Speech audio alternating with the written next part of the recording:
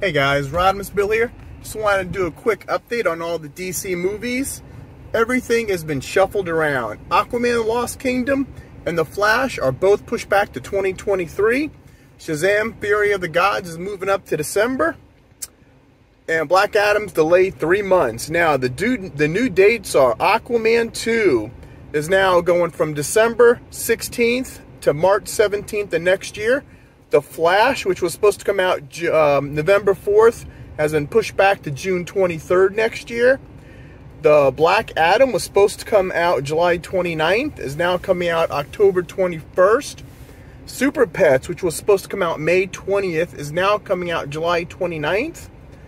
And last is Shazam Fury of the Gods. It is moving up. It was supposed to come out June 2nd of next year. And now it's coming out December 12th, 2022, just in time for Christmas.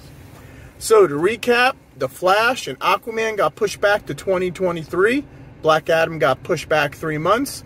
Super Pets moved a couple months. And Shazam, Fury of the Gods moved up to 2022. Quick update for all the DC movies. Rodimus Bill out.